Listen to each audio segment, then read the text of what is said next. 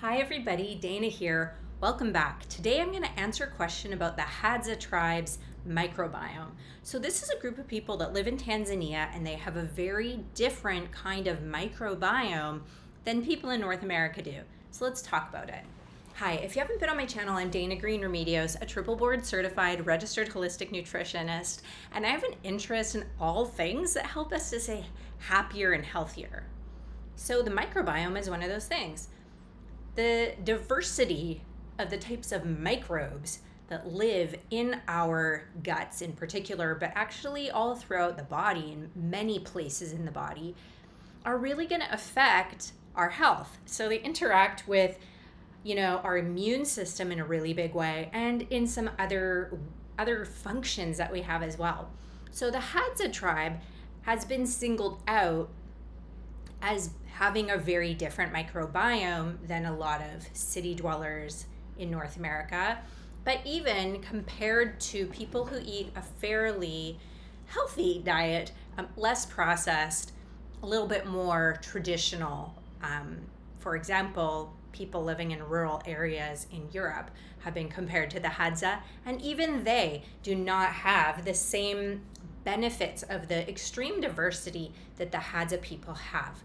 So let's think about why that is. Some of it is the lifestyle that they're living. It's not just about the food. So of course, microbes can be anywhere and everywhere. We're not just talking about bacteria, although that usually is what we focus on when we talk about probiotics and the microbiome.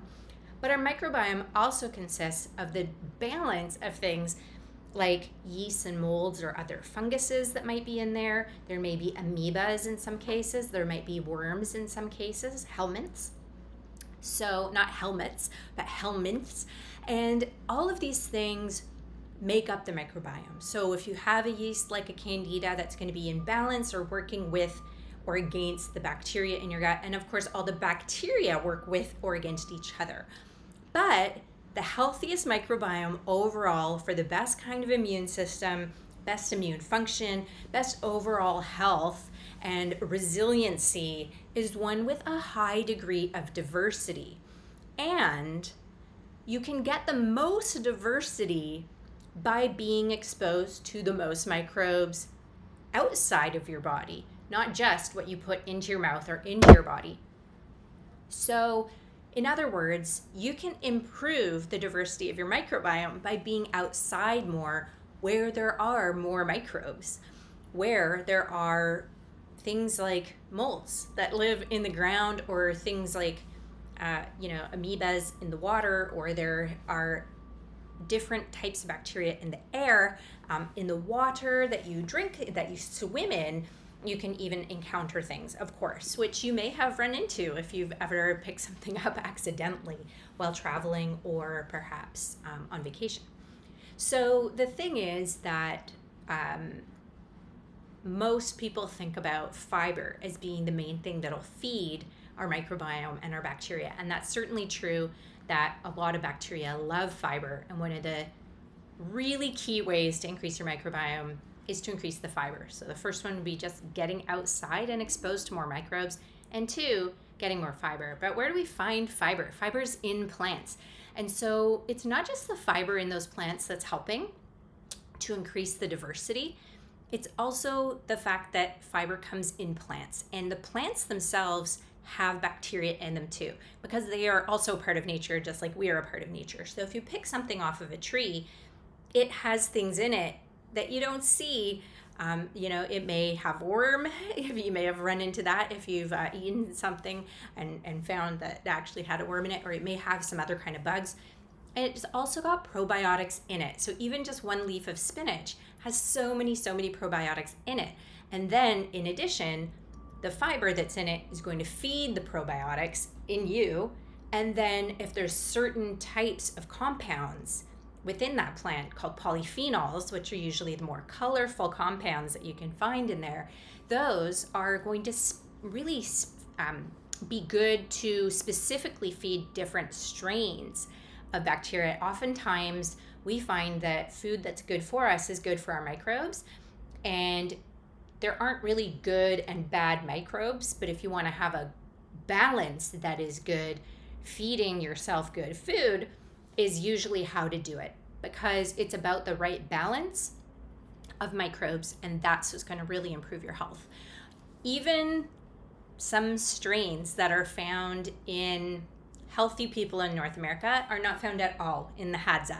So one example would be that they have no bifidobacteria as far as we can tell, and that seems to be a marker of really good health for people in North America, is to have bifidobacteria. It's one of the first strains that colonizes our guts when we're coming out of infancy, and it is usually something that diminishes as we go into adulthood, and then it tends to be something that is lowest in our senior years, and oftentimes we can have better health in our senior years if we have more bifidobacteria, if we're able to maintain some more of it.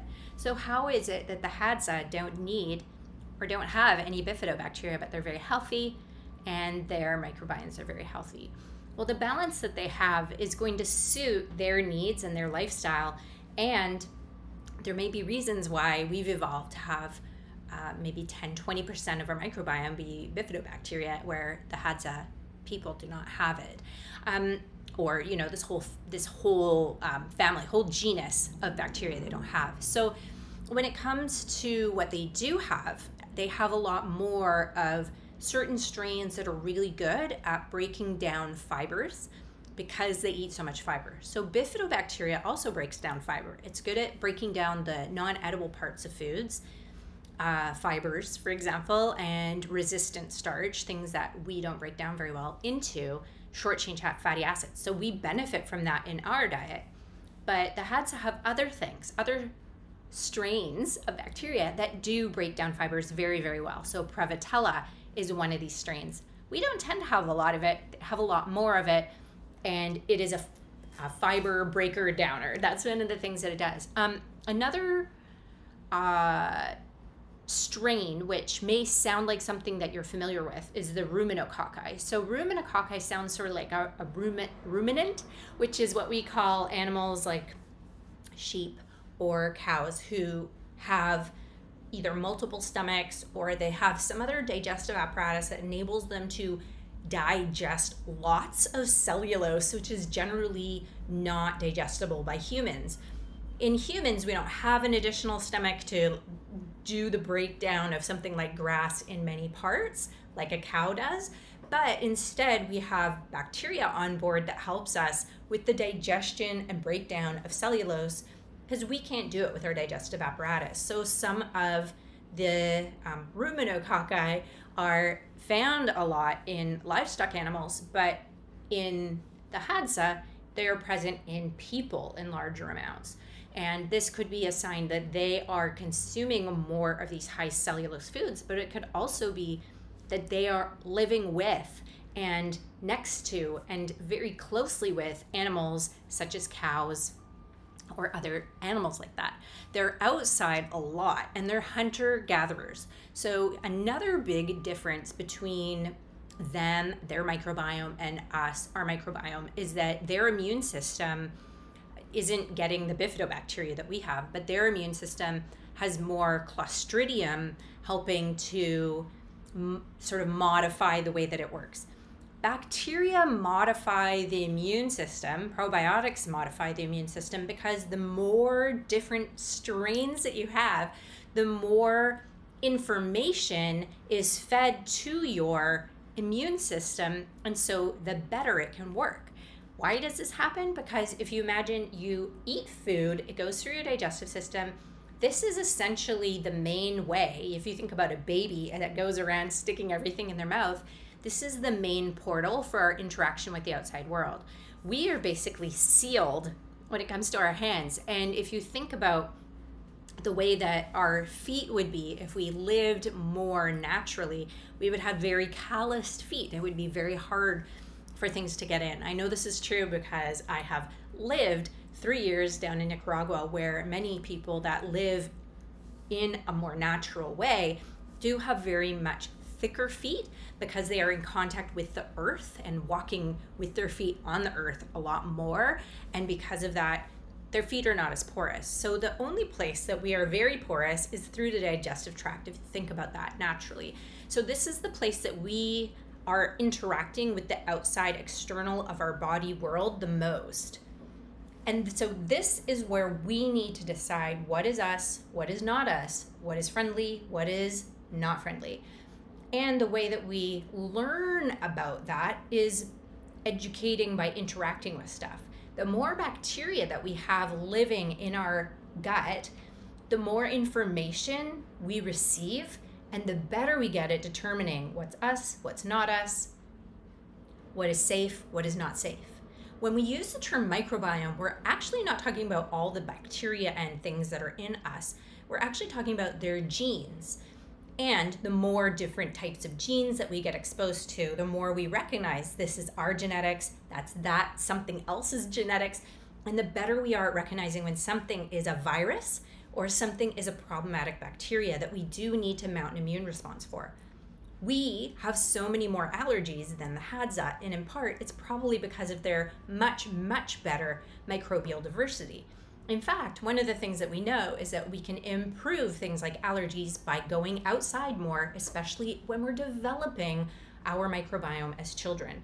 Being outside more as children, living on a farm, interacting with animals, swimming in lakes, being outside, breathing the air in the forest, digging in the forest where you bring up all the mold spores and stuff like that. Just getting used to all these different things can really, really help. There's one particular bacteria that really has only been found in lakes. And if you're exposed to it before you're age 2, the likelihood of you getting eczema is very, very small. And the likelihood of you getting asthma is very, very small. But if you do not have any exposure to this before that time, the likelihood of you developing one of those things is really great. And we don't know any way around anything else that will mimic this exposure and protect us in the same way that exposure to this bacteria is able to do. So it's just a factoid. But what we know about the Hadza tribe and how it's just very, very different, their microbial diversity is very, very different, not only because they eat a wider variety of foods, but because the foods that they're eating have more bacteria in them. Not just because they do eat a lot of plant-based foods, but also because they eat a wide variety of things that they will forage, that they will hunt. And this diversity, it changes from time to time. So many people will say, oh, the Hadza, they eat a lot of tubers. And it's true that they do have, an ability to find sweet potatoes, but it's not their first choice for food. In fact, they do like animal foods. So it's not just because they eat a lot of plants that they have this microbial diversity. They actually prefer meat, if they can get it, to eating a sweet potato, as has been determined by a lot of anthropologists and citizen scientists and people like that who have actually gone to live with them for some time and spoken to them at length. They would prefer to eat honey because it's sweet and delicious. They would prefer to eat game or hunted animals over eating a tuber if they had the choice. But the thing is, they live within the defined ability of their environment to support them. So unlike us, where we can go to the store and get honey, we can go to the restaurant and get meat, they don't have the ability to always have meat, and they don't have the ability to always have honey. So they're only eating these things in a kind of a pulse on, pulse off, seasonal kind of way.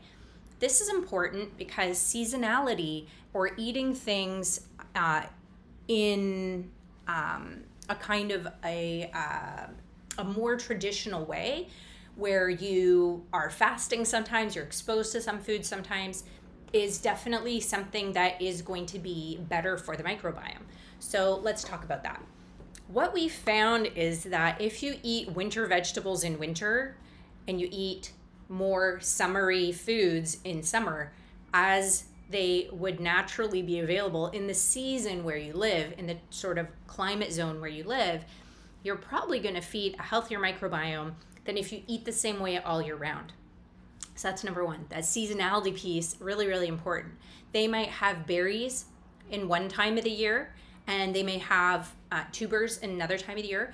They're going to have seasonality with the animals that they have available because they have distinct dry and wet seasons. They have a very a propensity for drought. So the drought, it could mean that they go for a very long time without a lot of food. And so they're training their body to have times with no food. And then when there is a lot of food, they're feasting. So feast and famine. And the thing about that is that it's not just about what we eat, but it's about the timing of it. And that does also affect our microbiomes. You might not know that if you don't eat for an extended period of time, your body will change your microbial diversity to adapt to that. So this could be because you fast, and it could also be because you have, an eating disorder or something like that. And if you starve, or if you fast, or if you restrict your food, your body may end up growing more of a type of creature called archaea. This is not a bacteria, it's not a yeast or another kind of fungus. It's actually an entirely different kingdom. You may remember back to science, the archaea kingdom. So archon, which is what we call these things, they will actually slow down the transit time in the gut so that you have time to absorb more nutrients. And it does make you more prone to constipation, but it slows down your metabolic rate to some extent so that you have a chance to get by on less food. So you can see that having a seasonal period of fasting and then a seasonal period of feasting, where you're changing the microbiome again, is going to keep reintroducing different types of bacteria. And depending on what you need at the time, your bacteria is going to change to keep up with what you're eating, how you're living, where you're living, who you're living with, if you're living with animals, and all that kind of stuff. So a traditional lifestyle is not just one where you're eating traditional foods, but the thing about the traditional lifestyle is that seasonality and that diversity that comes sort of in a forced manner because of the availability of food not being, you're not getting it at a grocery store. So another thing that is going to be different about the microbiome of the Hadza tribe, because they're not shopping at the grocery store, is they're not eating processed foods. Now, we eat food, they process their food to some extent, right? They may cook their food. They might do some things like that to process their food. But what I mean when I talk about processing is that kind of hyper palatable food, that like super processed food that changes it so much that it affects the way that it affects our body. So a sweet potato versus sweet potato flour or sweet potato starch is definitely not the same thing. You can see that in the changes to the jaws and the teeth of North Americans. The Hadza don't go to the orthodontist to get spacers, and they don't need to have the same kind of work done to maintain their jaw structure because they're eating in a traditional way.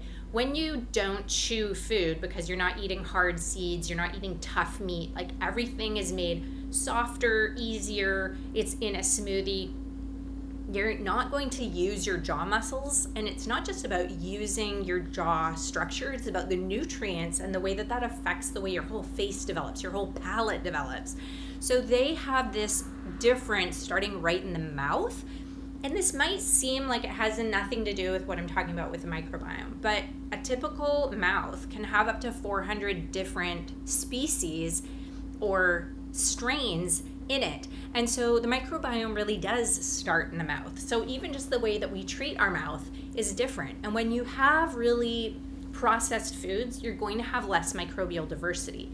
So it's not just about, it's about that processing and how that, because you don't need to have the strains, if you think about it, that break down really difficult to digest foods and fibers if you don't eat anything that's hard to digest, right? If you're eating everything that's easy for you to chew, you don't need things that'll like really help you to break those things down, right? So you might not sustain bacteria that help you with that role, with that job, if you don't need them. Right? So if we compare the Hadza tribe in another way to Western diet, so what we found is that their physical activity is, of course, also, and what's a good word for this? I guess cyclical would be the right word.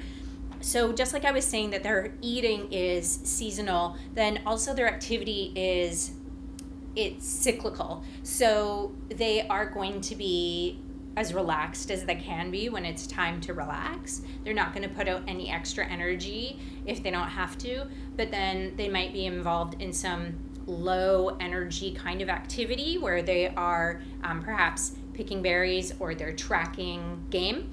And then after many days of tracking, they may actually have to go into a very intense hunting moment where they're actually having to take down an animal, and then immediately once they take down that animal, if you're surrounded by other wild animals that want what you just hunted, you don't want to be fighting a hyena for the thing that you just took down. So if you just took down a wild pig and there's hyenas out there, then you're going to process that pig right away. You're not going to take your time. So you're going to be physically doing all this work. And in fact, because the men hunt and the women generally are going to be they're going to be less nomadic. They're going to be staying with the children for the most part, and the men are going to be more nomadic and out hunting. Their diets are going to differ. The men get access to the meat first after the hunt, and they're going to eat some of the things that are there and not bother to take them back, because some things are too heavy, too cumbersome to be worth taking back. So they're going to leave it there. And so some of those things they're going to eat on the spot, and they're not going to bring it back to the women. And then once they get back, the women aren't going to know, like, how much meat did they have to start with. And the women also, while they're back at camp, they're going to be eating things that the men didn't have access to, that they have stockpiled, like maybe tubers or things like that. So their diets are going to be different based along sex lines as well, and naturally based on their activities, because their activities differ quite a bit and their routines differ quite a bit. So here in North America, we tend to eat at, my whole family eats at the same times, even though it doesn't necessarily suit me and them all the same way. We just do that because that's what our schedules dictate, and we all eat the same food. And I've seen a lot of the time that if, a portion is served like this, it doesn't matter if you're a tiny little person or a great big person, you get the same portion. You're going to eat all that food. Really, what's happening is that in the Hadza tribe, if you are at this level in the tribe, you are going to get first access to special foods. And then if you are pregnant, or you are an elder, or you are a senior or a retired hunter, you're going to have first access to very important foods. And then if you are, a very young girl, you're probably not going to get access to those foods. So it's really important to recognize that it's not just about the seasonal diversity, and it's not just about the overall access to all these different foods. It's about how there's diversity in who eats what, when they eat it, all that kind of stuff. So the food that they're eating as well is, again, not processed, but what I'm going to lean into now or emphasize is a different part of how that affects their microbiome. And that is that our food is sanitized. So obviously we have some bad outbreaks of like listeria on our romaine lettuce, or we have E. coli coming from meat or things like this all the time. These are industrial problems where outbreaks happen because of our form of food production. But overall, the amount of microbes in our foods is actually much reduced. The animals that are factory farmed are given antibiotics in many cases. And even if they're not, they're very, most of the way that we feed them, they're feeding food that isn't natural. It's highly processed, heat treated food. They're eating meal, which is like ground corn or things like this. Like this are things that it's not giving the animals that we eat a very much microbial diversity, and the plants that we eat are not really exposed to all of the difficulties that they would be exposed to in a natural environment. So if you eat a plant that has been exposed to very harsh conditions, it's more likely to have developed a lot of really great polyphenols. And those polyphenols, as I mentioned, feed a great microbial diversity. So it's the sanitation that we have that they don't have that also minimizes our gut microbiome in compared to the Hadza. And it's also the antibiotics that we consume in other ways. So we might put them on our skin and it gets absorbed because we have a boo-boo. We put it, on a cut and then we absorb the antibiotics through the skin, or it might be, again, it's in our food, or it might be just that we've been exposed to them because we're treating medically, that's what we're doing. And so they have a lot less exposure to antibiotics because they're not essentially getting treated with that kind of medication very often. And often it's because they're not in a place where that's readily available. And the other reason is also because they're not getting sick so much. But they don't have the same degree of hygiene as we do, or they have a different way of thinking about things in that they are really every day interacting with their animals in a very close way, in a way that most people in North America don't. So that's another difference. So I hope that, all these different aspects make sense to you. Is there anything that you can do to have a gut microbiome that's more like the Hadza? So it can inform your dietary choices and your lifestyle choices to just know that eating a wide diversity of foods, including plants, including animals, including sometimes things that you wouldn't normally be eating, changing up what you eat on a seasonal basis, changing up what you eat based on your activity, who you are, your size, and your location, all of this could positively influence your gut microbiome. Other things that might positively influence yours and the microbiome of anyone developing would be to be around nature more. So just to be outside in nature, to swim in the ocean, to swim in lakes, to climb trees, to dig in the forest, to grow things in the garden, to have animals, both, all different kinds of animals, and to be around those animals, to be close to them. And, also to think about the sanitation situation. So I'm not suggesting that you eat dirt, although I know that that is getting really popular in places like California, but I am saying that maybe think about the chlorine that's coming in through your tap. Do you want to be sanitizing your body on the inside out with chlorine, or do you want to maybe filter your water? Things like that. There are things that we can do to just modify the sanitation to get all the good benefits of sanitation without all of the negative consequences. So I hope that that helped and was a fun answer to how does the Hadza tribe's microbiome compare to ours? And yeah, I hope that you enjoyed it. Bye for now.